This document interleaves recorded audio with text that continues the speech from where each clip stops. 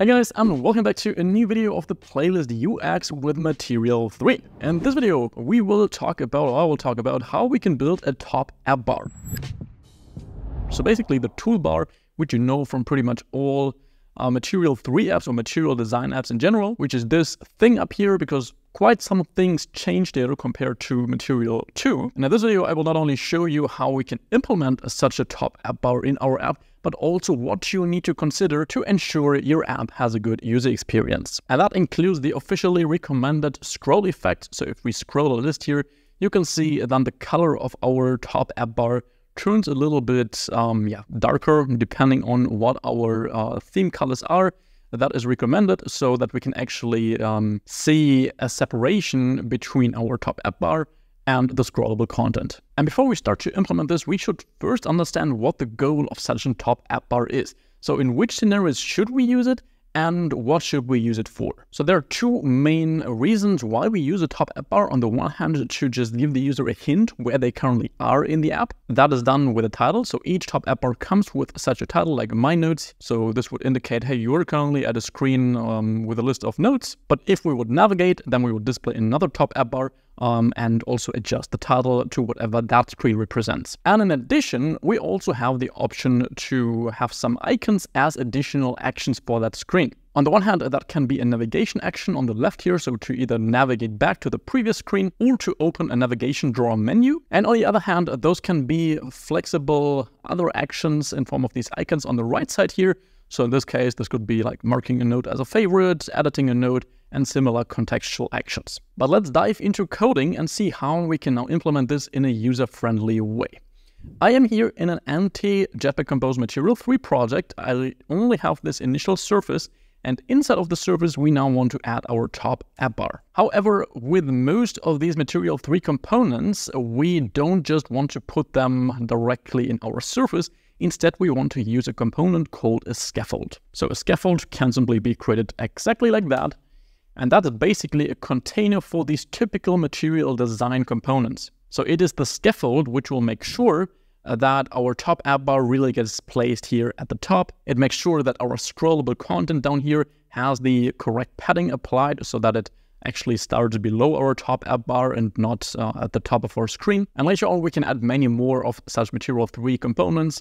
So we will talk about adding a bottom app bar, we will talk about adding a bottom navigation, we will talk about adding a navigation drawer. So there are a lot of these Material3 components, and the scaffold is basically just a container which combines all of these and takes us the effort to needing to place these manually and remembering all these guidelines when it comes to placing these on our screen. So for the scaffold, we can just pass in a modifier here of modifier this one here, that fill max size. Then we get these padding values here, which we can give a name. And this is a typical error you get if you don't use these values. So you can see content padding parameter values is not used. And these values are used for exactly what I just mentioned. So if we would just place our lazy list in here, so lazy column, let's just add some sample items, modifier, fill max size. And here in this lazy column, we can then add an items block with, let's say, 100 items.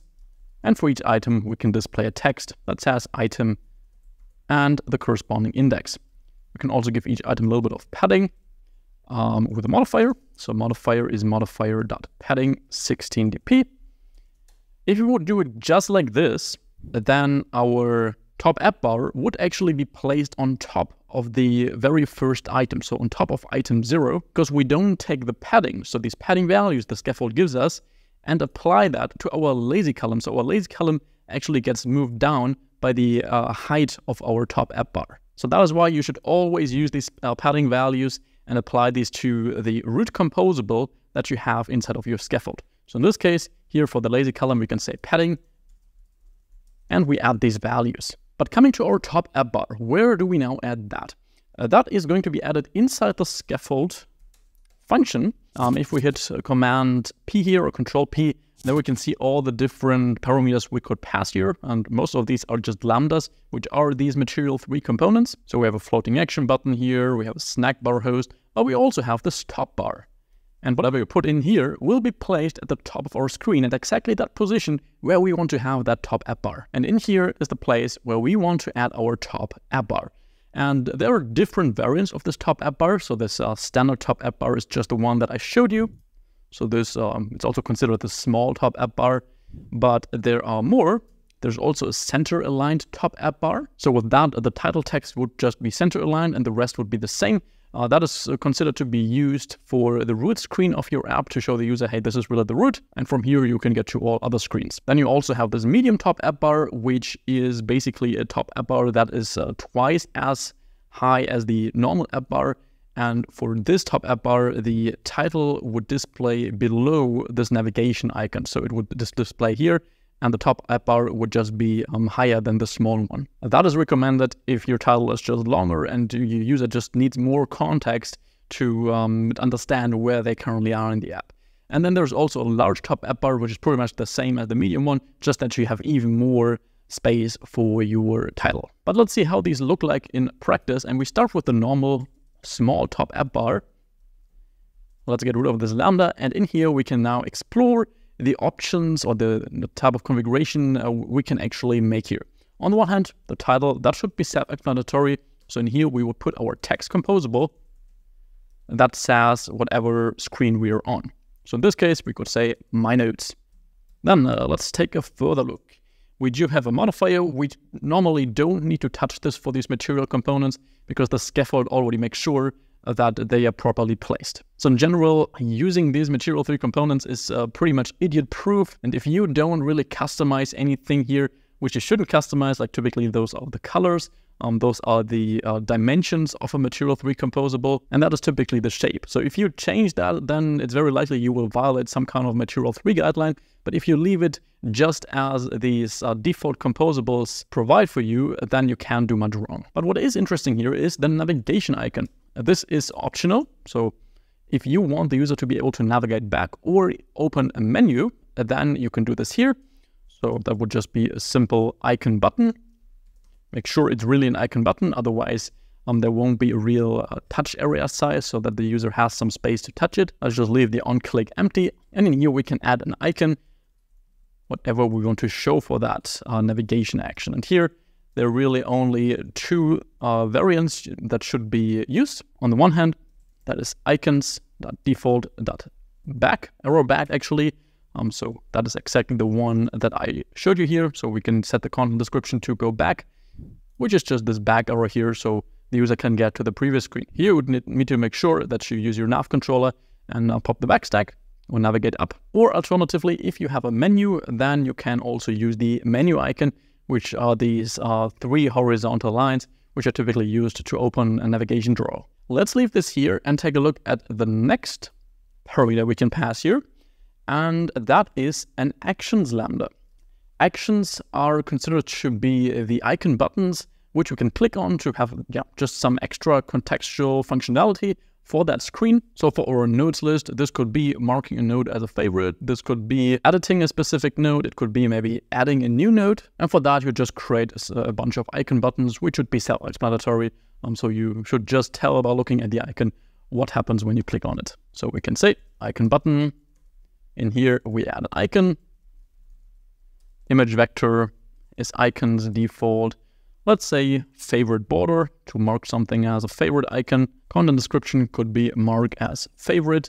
And for these, it's quite important that you actually choose a content description just for accessibility reasons, because it really might not always be super obvious for everyone what this icon represents, or also for people who might use screen readers.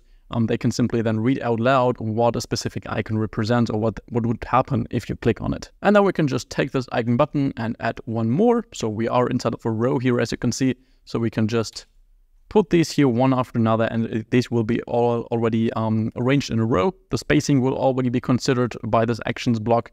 So we really just need to focus on adding these buttons. This one here could be added, for example, and we could say edit nodes or so maybe a bulk edit feature, and so on. So an important guideline here with this top app bar is, if we take a look here, then it's only allowed to add up to 3 of these not navigation action, up to 3 of these icon actions. So we could add one more here, but if you would add a 4th one, then the last one, so the most right one, would need to be changed to this menu icon, And if you click on the menu icon, you should open a pop-up menu instead with all the different options that didn't fit directly here on this toolbar. So if you have up to 3 actions, everything is good. If you have more, you need to use a pop-up menu for the least prominent ones. And if we now take a look, we still got an error here because we need to add these experimental Material 3 API. Alt enter to add that here to main activity. And we could already try this out to see how this looks like. We're not done yet because there's still something I want to show you. There we go. You can see we have our menu icon, we have our favorite icon, our edit icon, and our toolbar title. But something that doesn't work yet is if we scroll here, you will see that there isn't much visual separation between our top app bar and our scrollable lazy column. In Material 3, these top app bars were typically much more prominent by giving them the primary color of your app. In Material 3, that was changed, so they are not very prominent in terms of coloring, but there should be some visual separation when we actually scroll, and that is done by just coloring this top app bar when we scroll. But how do we do that? That is effectively an animation that depends on our scroll state. And luckily, that is quite easy with the top app bar composable that is already provided here. If we take a look, then you can also see that we can pass the scroll behavior here. And with that, we can define in how far this app bar should be hidden or how should it behave when we scroll some scrollable content. And to implement this in practice, we want to go ahead and create the scroll behavior, which is equal to top app bar defaults dot exit until collapse scroll behavior, pin scroll behavior, or enter always scroll behavior. So there are different of these scroll behaviors. The most straightforward one is this pin scroll behavior. So that means the toolbar is always showing, but it will change its color when we're scrolling. Enter always scroll behavior means that the toolbar gets hidden when we scroll up, and it always gets shown when we scroll down, no matter where we are with the scrollable content. And exit until collapse scroll behavior means that it will hide when we scroll, and it will only show if we're at the complete top again. So let's use pin scroll behavior. First of all, we now want to scroll down and add this here to our top app bar. So scroll behavior is our scroll behavior. And we still aren't done yet because we need to also connect the scroll behavior to our lazy column, or rather to our scaffold, because our scaffold contains the scrollable content. And right now we only applied this to our top app bar, but it doesn't really know the scrollable content yet. And we do that with a so-called nested scroll connection. And that is very simple because this connection is already contained inside of this behavior. So we just need to go to our scaffold and say .nested scroll, add the modifier, and we add scroll behavior .nested scroll connection. So that way we just connect this scroll behavior with our scaffold, which we have passed to our top app bar here. And if we now launch this and take a look, if we now scroll up, then you will see that our top app bar will have a little color animation as we scroll. And that is because we've used this pinned scroll behavior. If we change this to, let's say, enter always scroll behavior, relaunch the app, take a look here. If we now scroll, then the toolbar gets hidden. If we scroll up, then it immediately gets shown again. So that is exactly what I mentioned before. And we do have exit until collapse scroll behavior. If we launch this, if we now scroll, it gets hidden immediately. If we scroll up, then it does not get shown immediately unless we scroll completely to the top. And what you choose here is completely up to you. So there is no general right or wrong. It depends on the screen and what would be more user-friendly, but I can give you a general recommendation here. But let's just leave this as pinned for this use case. This typically makes sense if you always want to give the user these contextual actions. So no matter if they scrolled or not, but if these actions are rather independent of the scrollable content, then it makes sense to think about these other two scroll types. And that's pretty much everything I want to show you about the top app bar. There are still more properties if we take a look. There are window insets and colors. So window insets are basically the offset values of the top app bar, and the colors are pretty self-explanatory. So the colors of the container and things like that. But I don't want to change this. I also don't want to recommend you to change this because this composable by default already encodes all these Material 3 guidelines. So you'll automatically stick to these if you don't change anything further than what I've showed you. But what we can take a look at is the different types of top app bars. So we just took a look at the small one. We can also take a look at the center aligned top app bar, so the parameters don't change.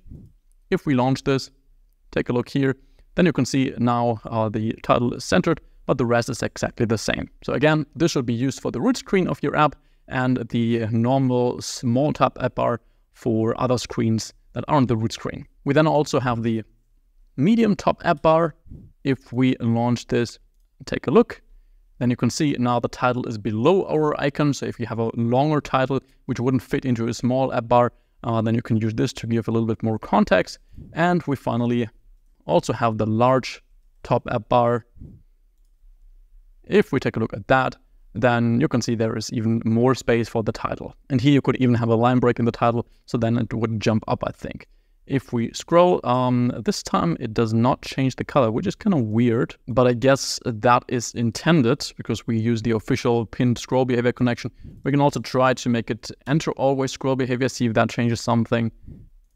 Take a look here, and then, yes, okay. You can see there is an additional animation that it will turn into this small app bar connection when we have a large app bar. So that is definitely intended in that case. I don't know that, but yeah, feel free to play around with that, of course. Cool, that is it about top app bar. In the next video, we will talk about bottom app bars. So there's also a comparable bar just for the bottom. We can also use both together. So definitely don't miss the next video. And if you also don't want to miss what kind of big mistakes you can make when using Jetpack Compose, then definitely check this link below because I prepared a free PDF for you where I describe exactly 20 of these deadly mistakes you can make with Jetpack Compose. So click the link below and get the free PDF. Other than that, thank you for watching the video and I will see you back in the next one about bottom app bars. Bye bye.